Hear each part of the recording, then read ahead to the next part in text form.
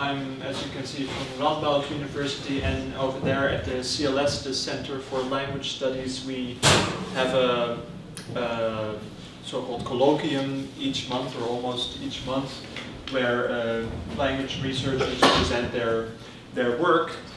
And last year you could take that for credit, so I did that, and then you have to write a paper. And the title of this presentation is the same as the title of the paper, which is about the lecture that Dr. Foolen, who is here, held. This is him. He's also here.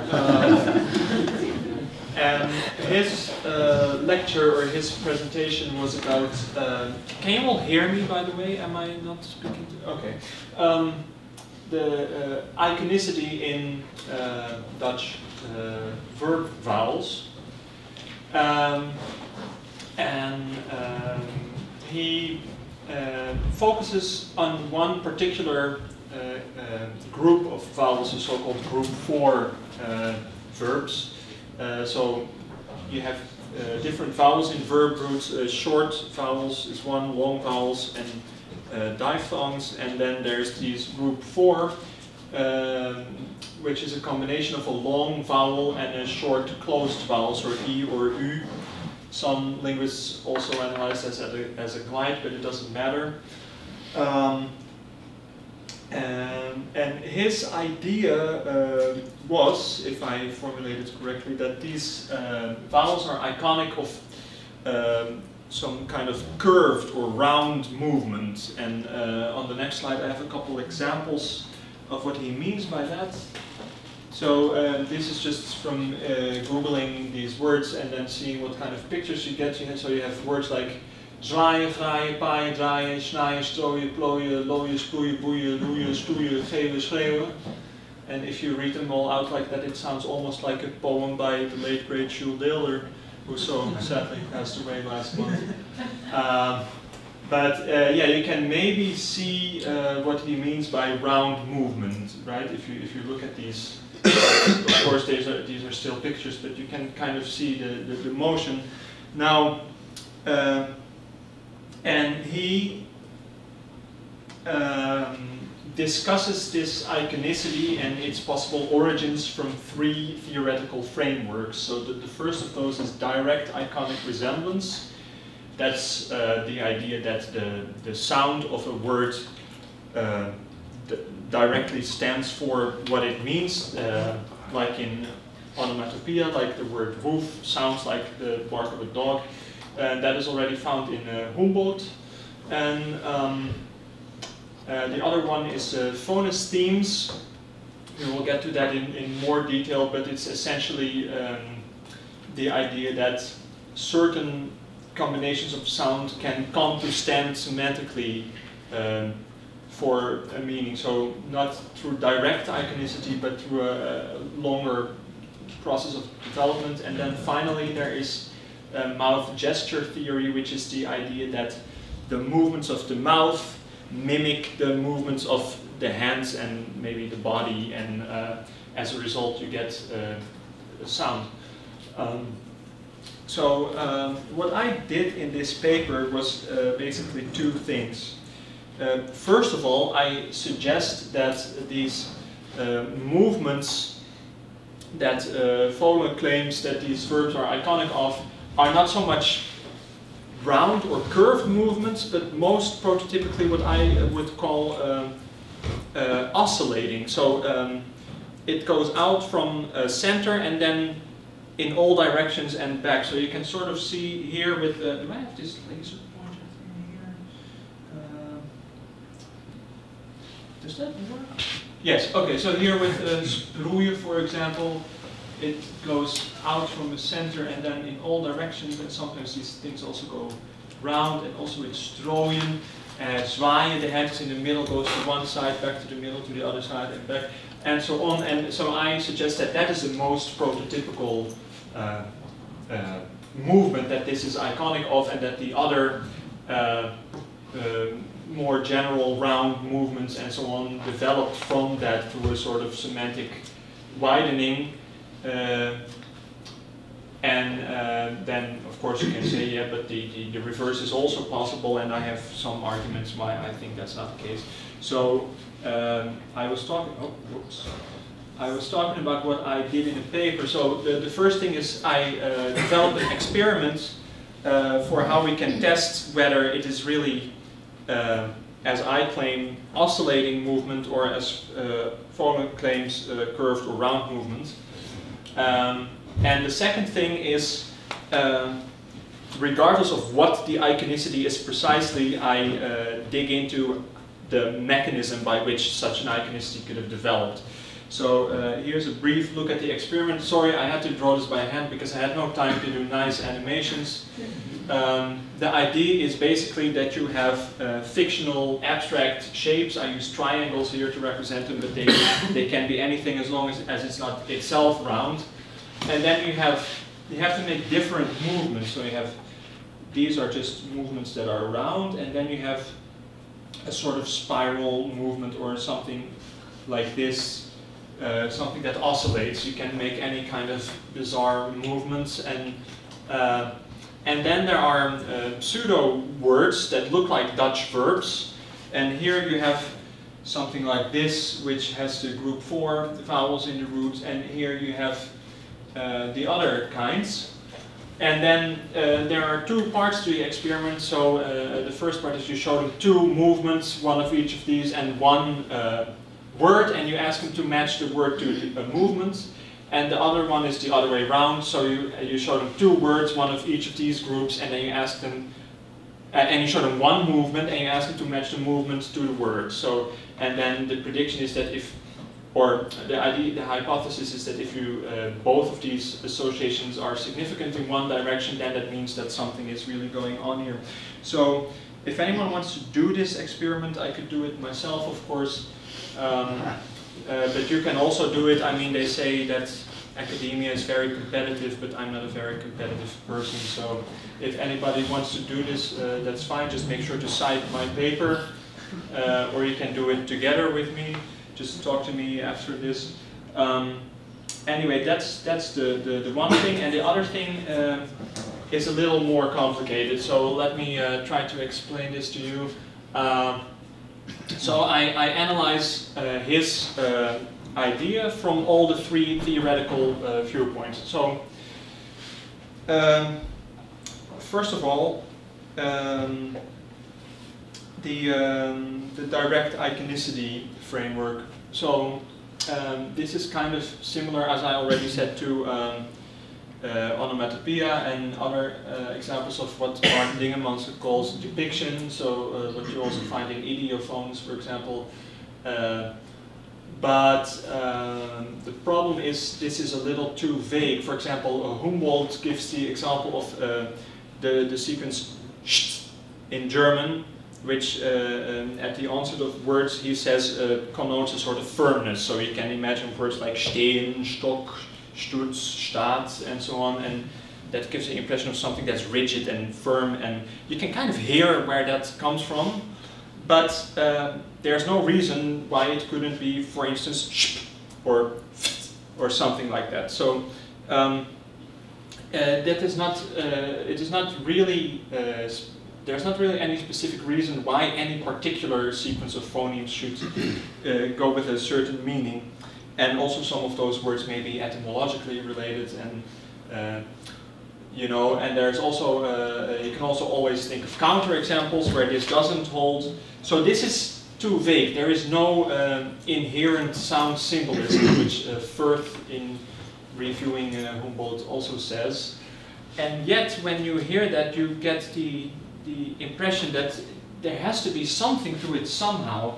So that is where the other framework comes in, that of phonesthemes. So the idea of a phonestheme is a sequence of sounds that patterns together in words with related meanings. And Firth already mentions this, but there's also someone named Willett who wrote his dissertation on phonesthemes. And for example, he mentions how in the poem Jabberwocky by Lewis Carroll, maybe you know it, you have this word slithy, which means nothing. I mean, it's not a word, but it does mean something, and you can kind of understand what it means because there's also these other words that start with sl, like slimy, sleazy, slag, sloven, slippery, and they all have this sort of connotation of unpleasantness or unsavoriness or something like that. And what Willett says is that you can, this kind of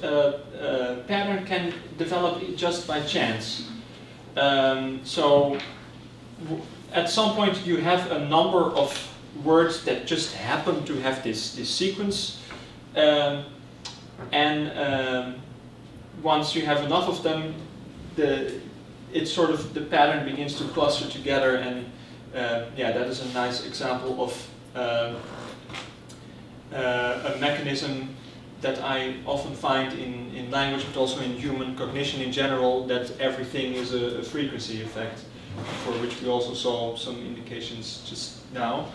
And but he also says that these phonostemic patterns can develop from something that is originally iconic, and Foolen in his presentation also said that. This reminds me of this is reminiscent of what Hiraga and others call a diagrammatic iconicity. So that is a relation between form and meaning, where the sameness in form signals or signifies sameness in meaning. Right, so, but then is this enough to explain the whole thing? What about that third framework, the one of mouth gesture theory? In mouth gesture theory, the mouth movements go along with the hand movements. So, and there's actually evidence that the motor articulation, the articulatory motor planning, and the planning of the movements of the fingers and hands are happen in the same area of the brain. And there are linguists who say that at the origin of language is gesture, and that then people started doing things first with their hands, and then through this mechanism the motion of the mouth mimics that of the hand, and that's how you get these iconic sounds. But this has been mostly discredited by now. But anyway,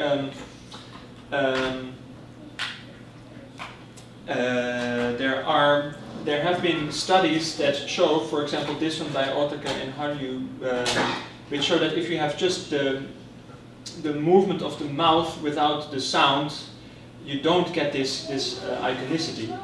And people are not better at guessing which sound goes with meaning, and therefore they argue that it is rather the physical property of the sound that is behind this. And then I thought, well, yeah, but if you make the sound, you also always make the mouth movement, because you have to, right? So, and then if it's the same brain area, that could also go together with the hand movement. So here, I apologize for the people who don't enjoy looking at pictures of brains. I figured to make it more scientific, I need to include one slide with pictures of brains. So this area here, this is called premotor area F5. This is in a monkey brain. And in the human brain, this corresponds to Brodmann's area 44. This is a part of Broca's area. Apparently, this is where the both grasping hands movement and articulatory mouth movements are planned, and it is suggested that this results from planning for self-feeding. So you grab the food with your hand, and then you also open your mouth to put the food in. Whatever. Yeah, in such a way, you get the movement of the mouth that sort of points to the movement of the hand. In semiotics, that is called, I don't know if you're familiar with Peircean semiotics, but that is called an index. And then through this phonostemic mechanism, such an index can develop into an icon or even a symbol.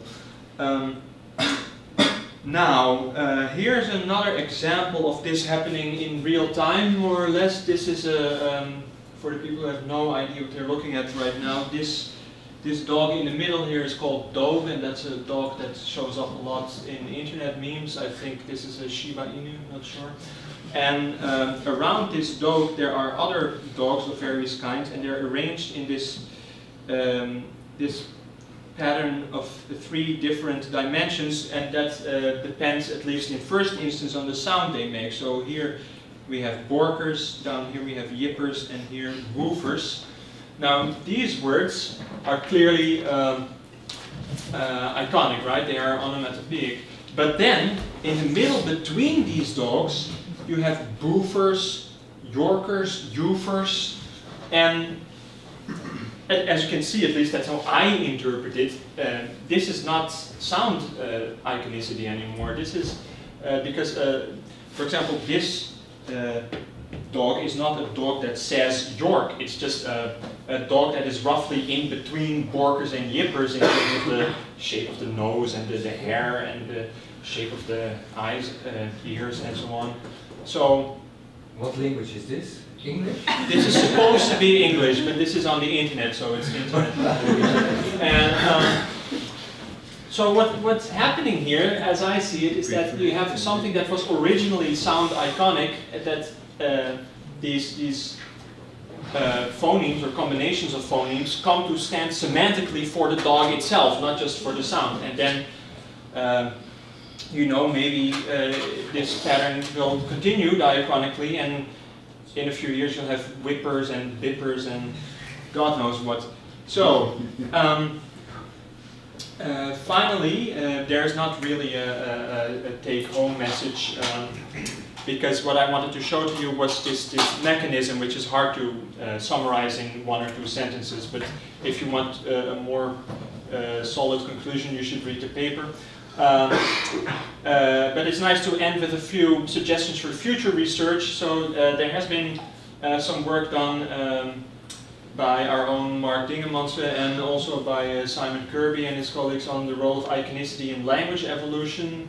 And I hope to be working soon under Mark's supervision on something about how you have these circumstances like social and cultural circumstances and also cognitive circumstances driving the evolution of language, and that leads to how maybe some languages become more iconic, have more iconic words than others, and then how does that work? That is what I like to write about. Now, before I finish the presentation, I would like to quickly say a word of thanks to a friend of mine who's not here, Paul Zweverink. It was thanks to his contribution that I was even able to attend today, because as a student who has been studying without study finance for the last few months, and who is also not a member of the Anéla or the AVT, the registration fee of 50 euros was prohibitively high. So thanks, Paul. Now, if you want to know more about me, you can go to my website, jbrownswebsite.com. There you can read my other academic work. Here's a bunch of references. The actual paper has more references than these, so please read that. That's been it. Thank you.